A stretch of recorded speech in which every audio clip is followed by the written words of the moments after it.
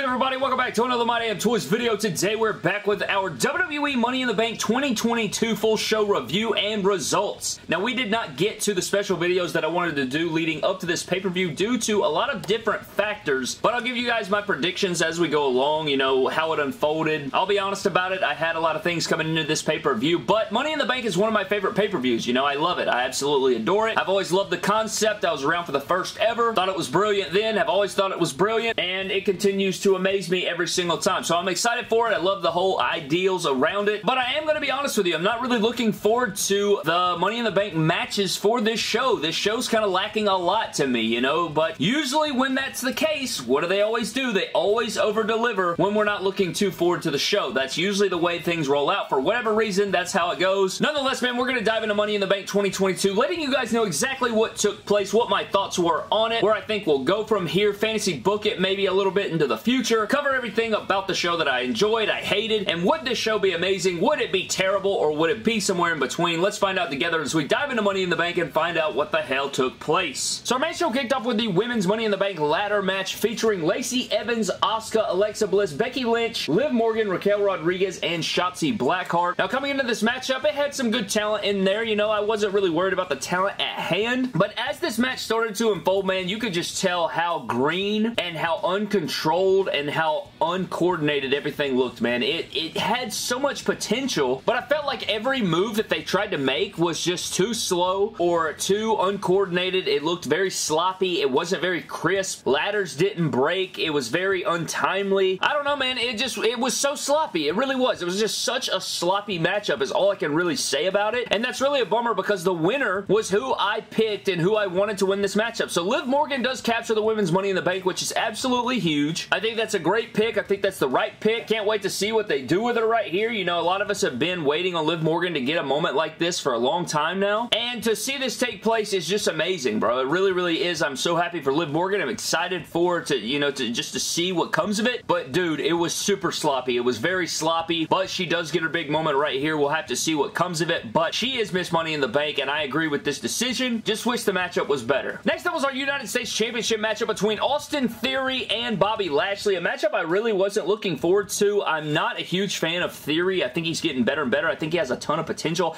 I'm just not a personal fan of him. You know what I'm saying? I can acknowledge talent without being an actual fan of the person. That's how I feel about Theory. You know, I think they are going to plan on him being the next John Cena eventually. I said that, I think a few years ago or something like that. I claimed that, and it seems to be coming to fruition. We'll have to see about that, but you wouldn't think about that looking at this matchup as we get into it. This matchup was a banger. It really was. You know, I'm not talking 5-star classic or anything like that, but it was a fun little match. I'd say go back and check it out. It had a lot of near falls. It had a lot of reversals. Great chemistry between these two. I thought that Bobby was really over with the crowd. You could tell the crowd really cared about Bobby Lashley and him being a babyface, which I think he works better as, I think. I don't know for sure. I just think that you really want to root for him. You know, he moves around great. He's a great athlete. He had some great reversals and strength in this match. There was a botch or two, but it was just so good. I think the match was so good that it took, you know, it didn't really cost it that much in the grand scheme, but Bobby Lashley reverses Austin Theory's move at the end of the matchup, lands on the locks in the hurt lock, and it was over. Bobby Lashley's the new United States Champion. Did not see that coming whatsoever. Totally shocked the hell out of me, but man, what a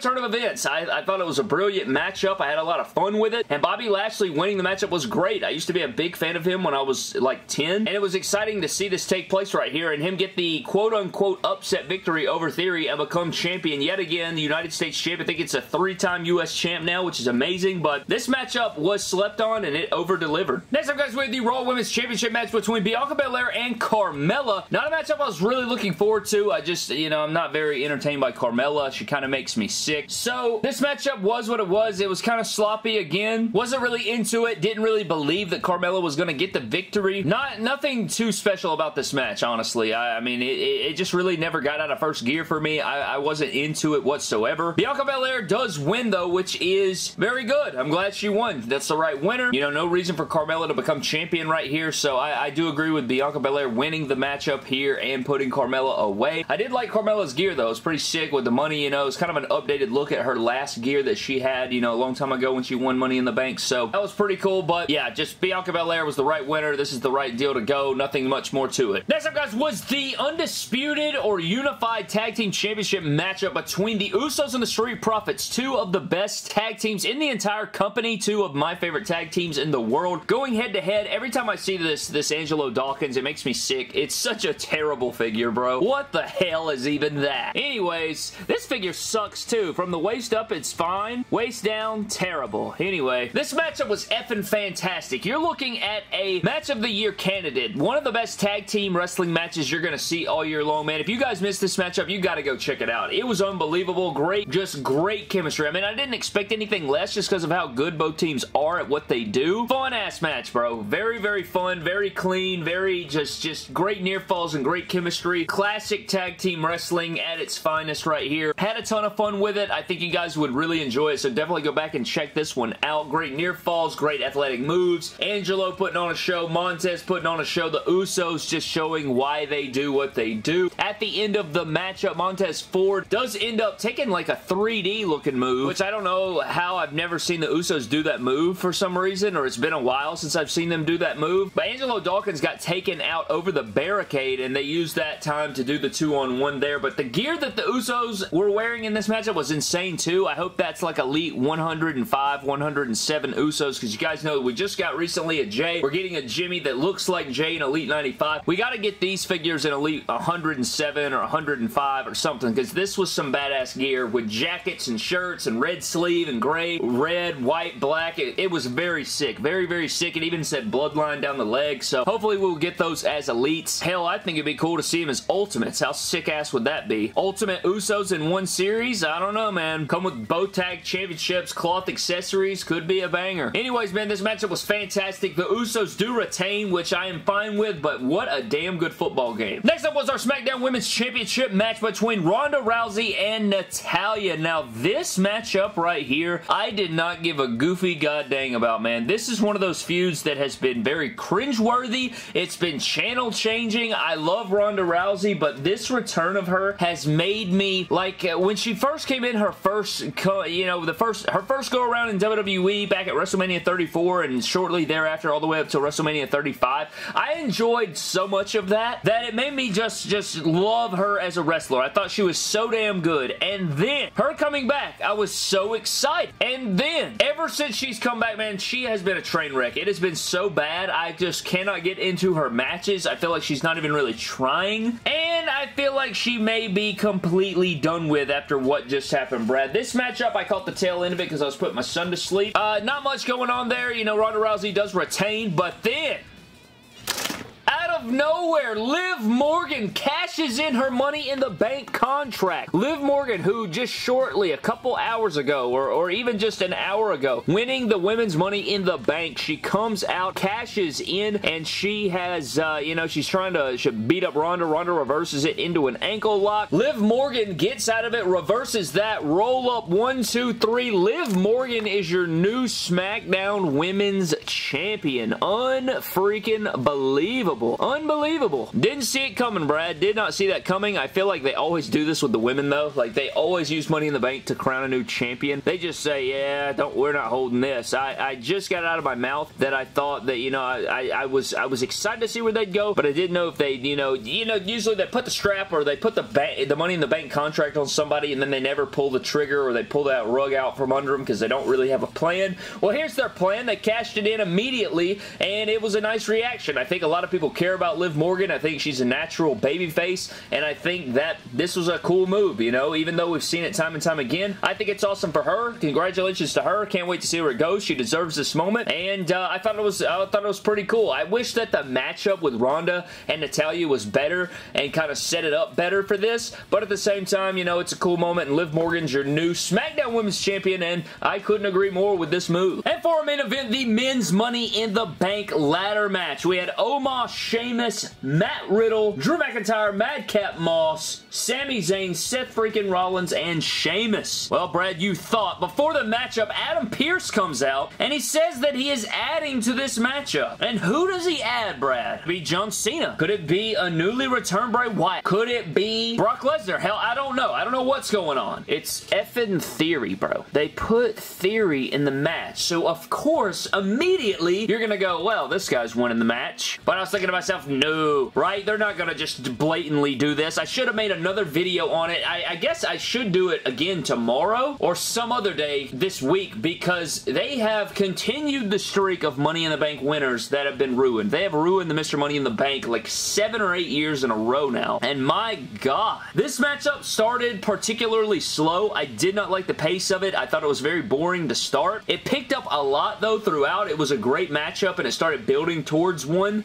Great moments picked up. I felt like Seth Rollins didn't get nearly enough stuff in. I felt like this man did a couple stomps. He did like 1 or 2 spots here and he was done with. The super RKO off the ladder by Riddle was really sweet. I just felt like he didn't get nearly enough showtime, and Theory didn't do a goddamn thing in this matchup. Takes a super powerbomb slam from Omos. He's out of the matchup. I thought it was cool to bury Omos with the ladders. I thought that was really unique and a really fun idea right there. I thought that was cool. He came back later on. It just, I don't know, man. I don't know. This, let's just get into the ending, shall we? Matt Riddle, you think he's about to win the Money in the Bank briefcase. Here comes Theory, who's been laid out for 25 minutes, I swear to God. He took the big powerbomb and he disappeared for a year and a half. A year and a half in match terms, you know what I'm saying? So it had been a long time. But anyways, he gets up there, they battle, they go back and forth. Eventually, Theory gets the upper hand, knocks Riddle off, and claims the Money in the Bank briefcase. Really shallow, garbage stuff. You know, I hate it, man. I hate it. I'm not a big Theory guy anyway. You guys heard it earlier in the video. I don't really care for Theory. I know they're trying to push him to the moon, and it's apparent, you know. I guess that upset victory really doesn't look that too much of an upset now. They're like, he can take the L. He can hand the U.S. title to Bob because we're giving him the Money in the Bank contract, which is just makes me sick. God in heaven, man. Nonetheless, Theory is Mr. Money in the Bank, and I do not like it. I do not like it. I think overall, I think the thing about it is it was just so telegraphed. You know what I mean? I think had maybe somebody got injured or something in the backstage area, like, oh my God, Sami Zayn can't compete, similar to how Braun Strowman did it, and you know, they had to find a replacement or something like that, or do something of that nature, I guess would have possibly been better, but I guess they were just like, F it, we're putting it right in your face, I guess. But I don't know, man. I'm just giving you my thoughts and opinions off the cuff. I know that they're booking Theory in a great light. You know, it's not that he's not talented. That's not really what it is. It's not that he doesn't have a certain look. I'm just not a personal fan of the guy, and I wasn't a fan of how they pulled everything out right here. And I know he's supposed to be the heel guy. Yeah, like, I get it. I totally get it. I'm just giving you my thoughts and opinions, man. That's just the way it is. But that's Money in the Bank. I thought we had some slammer matches on this thing. We had some cool moments on this show. That tag team match was easily match of the night, I think. But yeah, that wraps up our Money in the Bank 2022 review, bro. Completely cashes it in there. Pun intended. Didn't even really mean to say that. That's kind of weird. Anyways, man, let's get into our random shout-out before we get out of here. This shout-out's gonna go to Jared Lowe or Jared EO. They can make 50 RVDs. That man had so much ring attire. In that category, he's only rivaled by Rey Mysterio. I still want that Elite 91 Chase variant. Yes, I do agree with that, man. Keep pumping out the RVDs. Just keep giving them to us. I don't care how many they make. I'm like you, bro. I just want a million. Give us an Ultimate. That's what I really want to see there, but they have been pumping Rey Mysterio out crazy this year, man. There's so many Reys that we're getting this year, which isn't very shocking. The man, you know, he already had a ton of figures, and they're just adding to that list, man. But that is going to wrap up our shout-out. Huge shout-out to Jared, man. Thank you guys so very much for checking out the review. Let me know your thoughts down in the comment section below, and I do need to tease something before we get out of here.